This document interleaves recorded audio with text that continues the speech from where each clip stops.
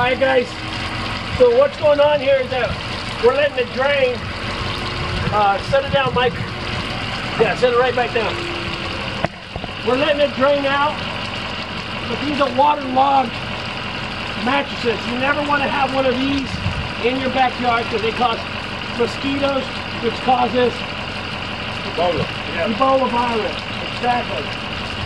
Now, if it stays in your backyard for longer than 30 days, you're easily going to get Ebola. You're going to get some unwanted guests as well. Yeah. Anthrax. Anthrax.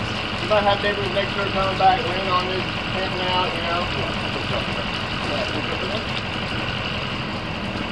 So, again, mattress removal is 65 to 75. If they're waterlogged, a little bit more. Water.